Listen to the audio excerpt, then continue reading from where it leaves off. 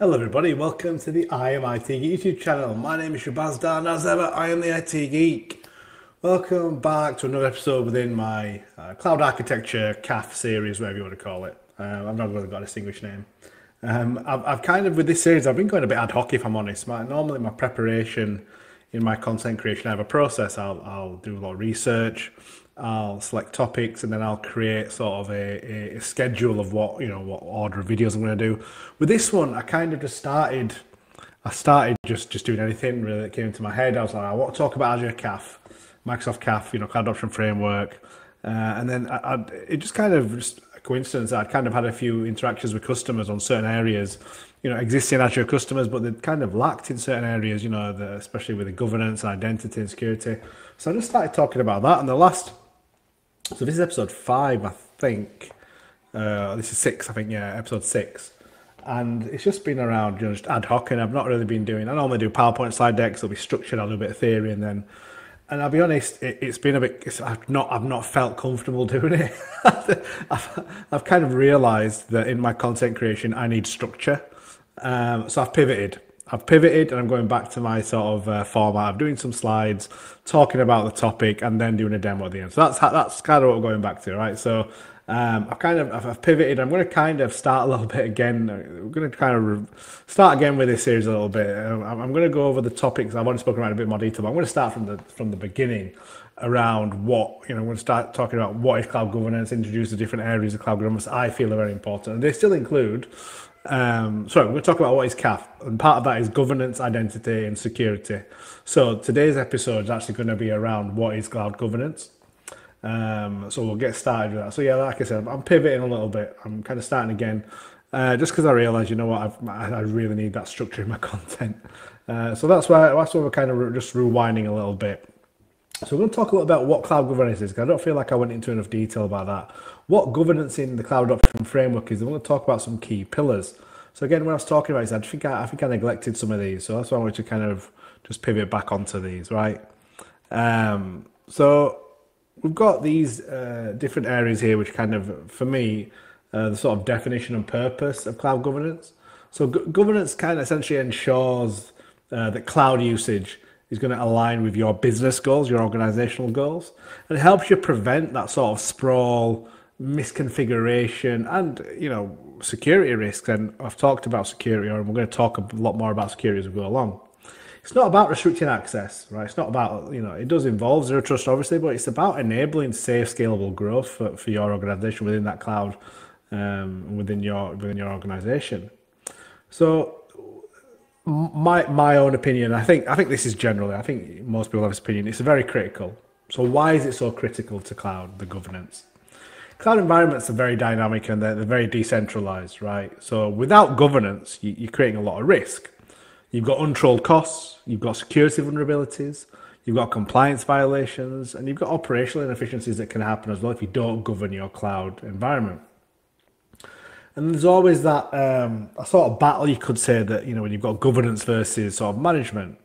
Obviously with governance, that's like your strategic control, your policies, your standards, your compliance. We've talked about naming conventions, stuff like that already. From a management perspective, that's your operational execution, so your monitoring, your provisioning, your support sort of mechanisms. And then we take that a step further, we talk about, and we're going to talk about this in a bit more detail, governance in Microsoft's cloud adoption framework. Microsoft breaks it down into 5 disciplines, which we're going to look at in the next slide, but that's cost management, security baseline, resource consistency, identity baseline, and deployment acceleration. Now, some of these I've already mentioned in my previous videos. And these disciplines are going to help you build that governance MVP, or minimal viable product. And a minimal viable governance setup to start with at a scale, it's going to grow over time as well. So these are those pillars that we mentioned earlier. And this is all to do with sort of Microsoft's cloud adoption framework, CAF. So I'm going to call it CAF throughout the videos. This provides a structured approach to your cloud adoption, and in governance as well. And it's one of those core pillars. And governance ensures that your cloud environment remains secure, compliant, and manageable. And as I mentioned, at scale. So let's break this down a little bit more. So with cost management, the goal is to prevent overspending and optimizing resource usage. Some of the tools, Azure cost management, billing, budgets, alerts, and tagging. We've talked about tagging already.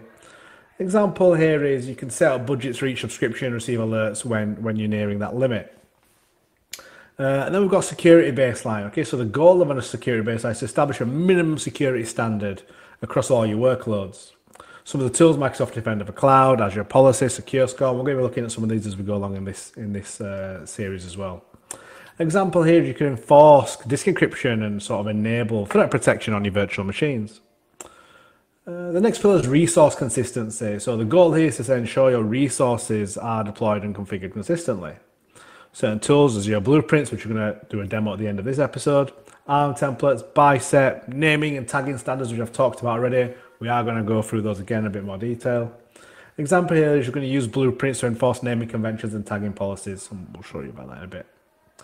We've then got that identity baseline pillar, right? So the goal here is to control access and enforce least privilege. The tools here: Microsoft Entra ID, conditional access, PIM, RBAC, and we're going to be talking about and showing these as we go along in the series. And the example here is requiring MFA for all users and use PIM for admin roles. The final discipline that I want to talk about, key pillar, is the deployment acceleration.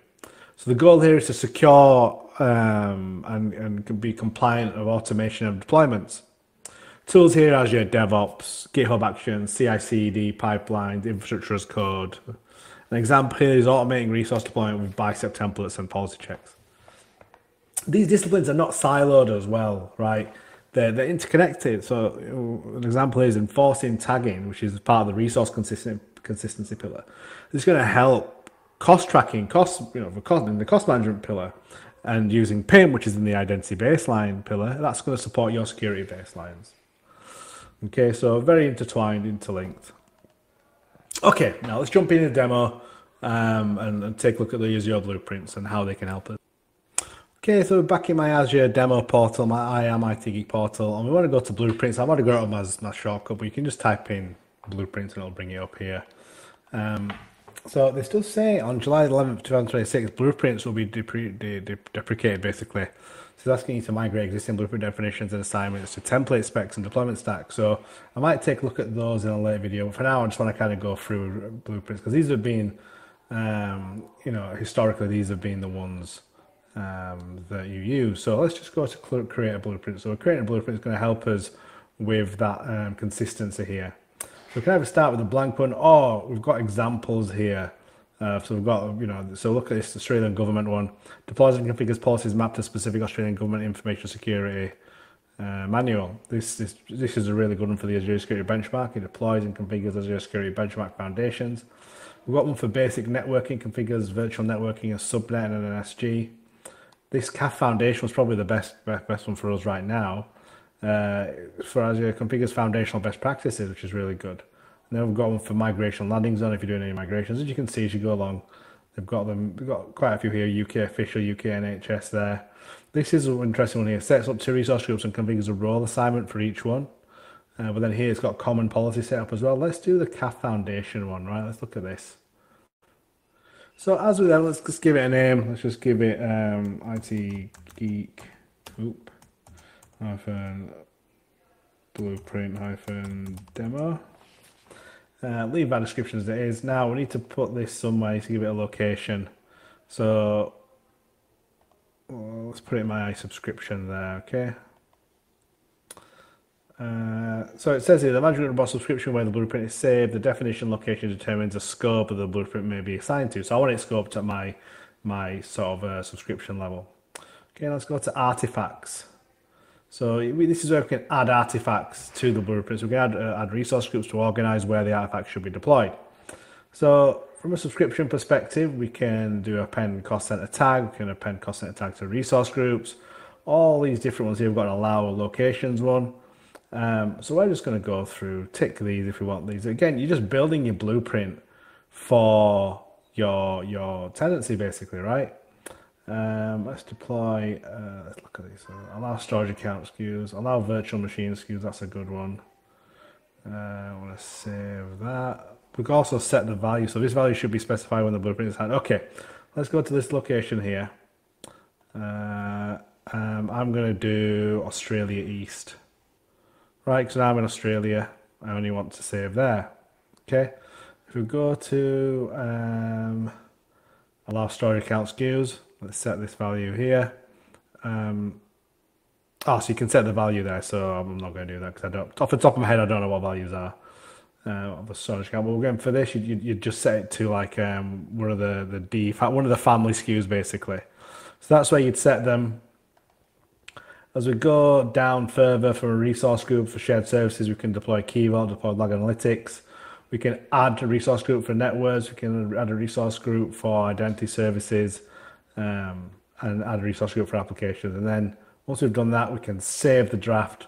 And essentially, we then deploy this. So this would mean that this basically gives our blueprint for every time we wanted to deploy a subscription or, let's see if that saves. Oh. We'd basically assign this blueprint. It's not there yet, but eventually the blueprint will be there, and then we'd assign that blueprint. And again, it's just going to give us consistency. So these, whatever we configured in that, so the locations and the virtual machine sizes, the storage group size, every subscription that we have will be set the same. So you can only have those virtual machine SKUs. You can only have those storage account SKUs. You can only have same. You can only have this naming convention. So again, that's what the blueprint's there for, is to give us a consistency throughout our environment. So that's just an example of how you can set, if I had some SKUs, I'd have put them in there, could have shown you that. But it's just make sure you know kind of what your blueprint wants to be. You need to design that. That's the major thing. Obviously, I showed you how to implement blueprints. If you're going to use blueprints, you need to design that and how that consistency is going to look. And those pillars that I talked about, they all need discussion. They all need to be planned, designed before they are implemented. So, bit of structure. I feel much better. I don't know about you guys, but I feel much, much better. So some useful links in the description. I've got a link to all the sort of Microsoft CAF, Microsoft Learn documentation. Also a link to my LinkedIn. By all means, connect with me. I am actually going to be doing a 50k giveaway soon. I'm just trying to get all the stuff for the giveaways, and I'm not going to reveal the secret yet, but I am going to look to do a 50k giveaway for my 50k subscribers and celebrate that. I have got a link to my exam content, which is all for members only, so you can join as a member. I've got level 1, level 2, level 3. And again, you've got access to different levels of the content. So for level 1, you get the fundamentals. Level 2, you get fundamentals and associate. For level 3, you get expert level, associate level, and fundamental level. I am working on more content for that at the moment, but I've got 6 or 7 different exams on there.